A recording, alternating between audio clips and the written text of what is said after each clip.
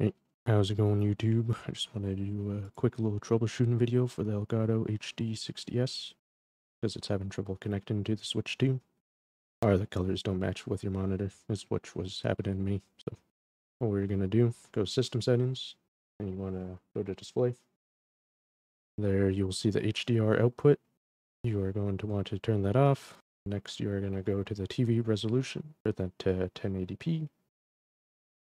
That's as high as the resolution goes for the HD60s. And you're going to want to turn off the 120 hertz output because it's wasted.